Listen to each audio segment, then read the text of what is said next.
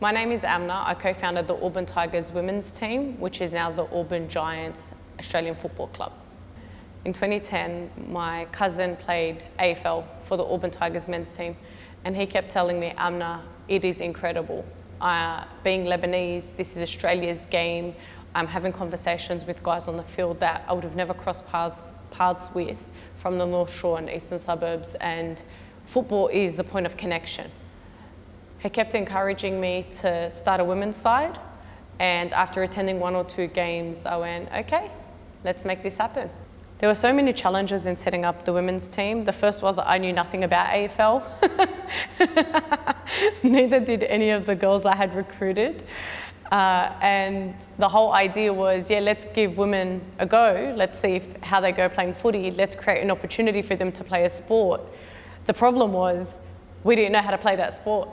And Western Sydney is not the heartland of AFL, soccer and NRL are. So I was competing with other sports. So a combination of lack of experience, lack of knowledge of the game, lack of interest and trying to find a way to generate that interest, lack of funding. There were so many challenges, but the most important one for me was the lack of sport being a priority for girls in their family and communities. And my father is a classic example of that. He wasn't very encouraging. He was like, oh, what's this sport thing? It's not important, go study, go work. And so you combine all those factors and there were so many challenges we were working through. For me, sport was important because it wasn't prioritized. So for me, it was personal. For me, it was, I really want to play a sport, but I wouldn't know where to go. And there would be so many reasons that my family would say, nah, don't do it. So I thought, how can I create something where it's available, so it's accessible for the girls, and then I kind of start having those conversations around, well, why isn't sport a priority? Why is academia and employment more important? Why don't we value the role sport has to play in developing young people? In 2011, when we first started, it was all very exciting. In 2012, we almost folded. And we almost folded because we started to understand the importance of funding and resources that we didn't have. I mean, we had no money. We couldn't even afford a bag of footballs. The footballs we got were donated to us or like given as a sponsorship from the AFL. So for us, it was like, okay, we really need to get ourselves organised. And if we're serious about this being a sustainable initiative and being here for the long term, we need to start thinking and strategizing and implementing some, best practice of how to run football clubs. So the first thing we did in 2013 was we registered as a standalone club. We attracted 2 sponsors and we committed them into 3-year contracts. And had it not been for Crescent Wealth and Hawa Charcoal Chicken making that commitment for 3 years, we actually wouldn't be here today.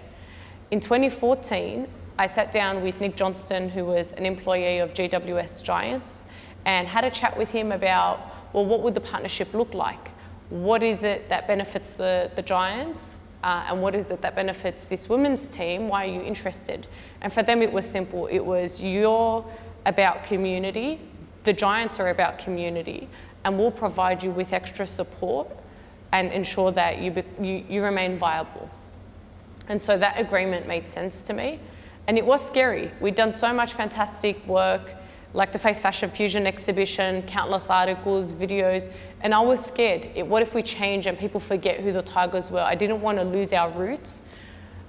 The way we kept our origin was to keep the claw marks in our G, and that's sort of our way of paying respect to the fact that we were born Tigers and now we're Giants.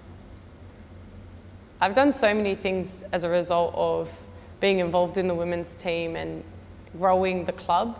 The most significant thing that's recently occurred is I met Katie Page, the CEO of Harvey Norman, and never in my wildest dreams did I expect what would occur to occur, but her support has been phenomenal because what it's allowed me to do is grow the under 14s and the under 18s youth girls team. And as a result of our involvement and presence in the youth space, but also in supporting and encouraging female participation in sport, I've been invited to countless forums to run workshops and facilitate youth events, conferences, whatever it may be. all over the world and also domestically. But the most significant one, I think, the one that completely blew my mind was TED Talk. To do a TED Talk was my dream. And when I got invited to TEDx Youth at Sydney, I was just like, is this happening to me? Because it was in the 5-year plan, you know? It was like, keep doing extraordinary things and one day you'll be up there. And to do a TED Talk at Sydney Opera House was just phenomenal. Truly like, there are no words. To meet someone like Katie Page, who has been a mentor to me, but also such a strong supporter of female footy and female in all levels of sport and all types of sports, but her contribution to the club and strengthening that presence that we have has been phenomenal. And I mean, I had heard of her and her work around supporting women in all types of sports. It just so happened that 6 months after I'd heard her name and, you know, the club was evolving and things were happening, that I saw her at an event, and I just believed that that was fate. That wasn't anything I could have planned. Some of the other things that have occurred as a result of the footy team include our engagement with schoolgirls. And that for me is a very personal connection. It's personal because I remember when I was in school, I hated it. I was so disengaged. I drove my teachers mental.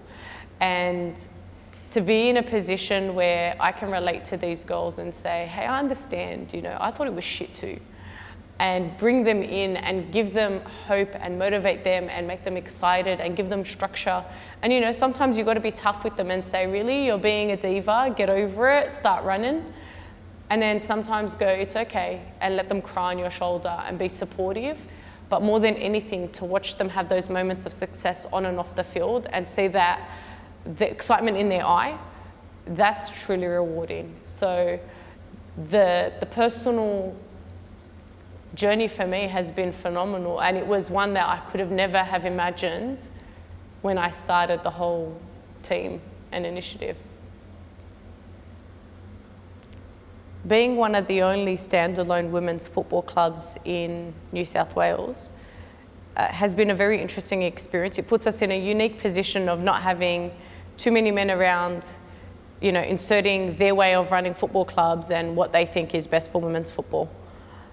But one of the most important things, I think, for the girls, for the club and for the local community is, how do we bring men in a respectful way so that it's still a safe female environment? But how do we bring men in, for example, how do we bring in husbands, fathers, brothers who support women? Because I think the conversation we have in Australia around hypermasculinity or misogyny is to criticize men, but not really look at ways of, well, how do you work on the attitudinal change that is required for our society to evolve?